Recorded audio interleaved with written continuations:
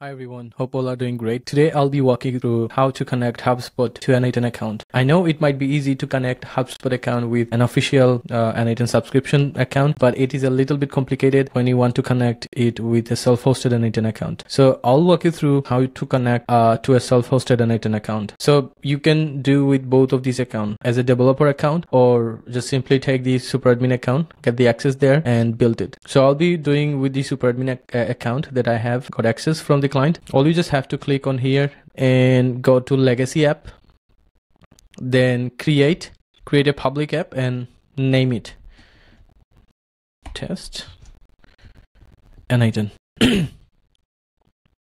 Cool.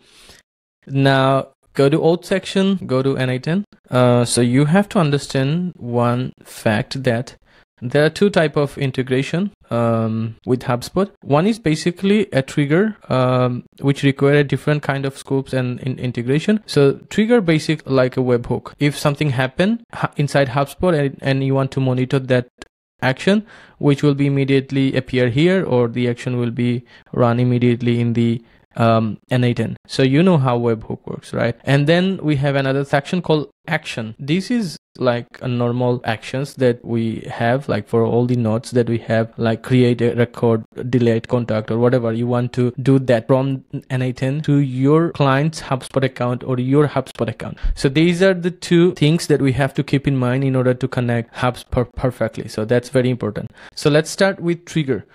Click here. Now you will be able to see this and create new credential. So here is the thing, we need this URL, which is very important. So copy that URL, go back to your app, paste it here, redirect URL section, so paste it here, and then we have to add new scopes. So that is very important, and I'll share with you the documentation and you'll find it there. Yeah, copy all of them and add one by one. So make sure we need all of them. We can't miss any of these because then we won't be able to successfully authenticate.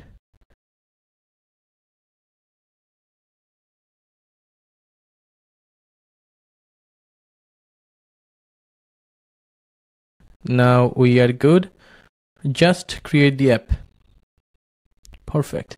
Now all we need is the app ID. You see app ID here. We need client ID.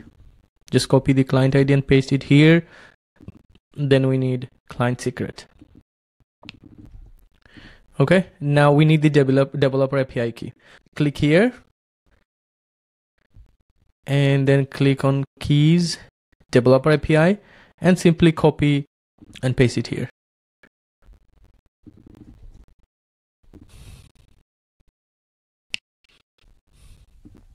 Select the workspace and now connect. So this is a warning that's saying you're connecting an app, unverified app.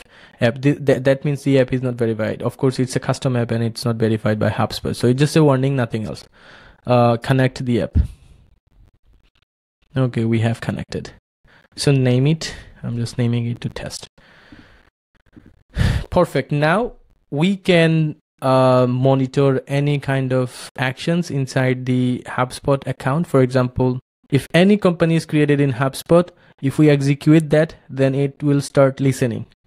For example, if someone in their team just created a company name, it will automatically pop up here with all the information. So that is what basically a trigger does. Perfect.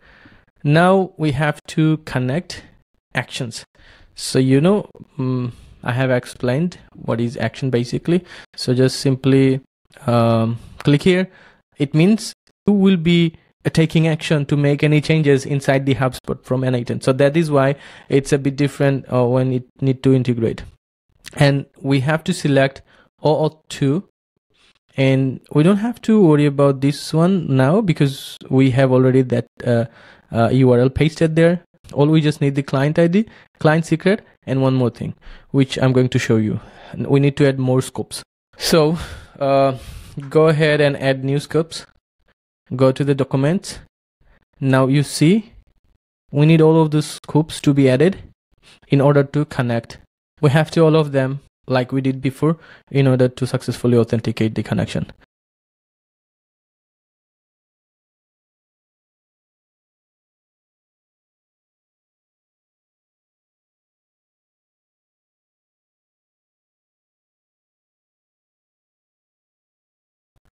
and make changes. Cool.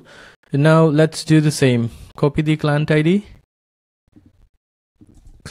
here, and copy the client secret. Simply paste it here and let's connect. Okay, it will be showing you the same warning. We don't have to worry about that. Just go down below and connect app.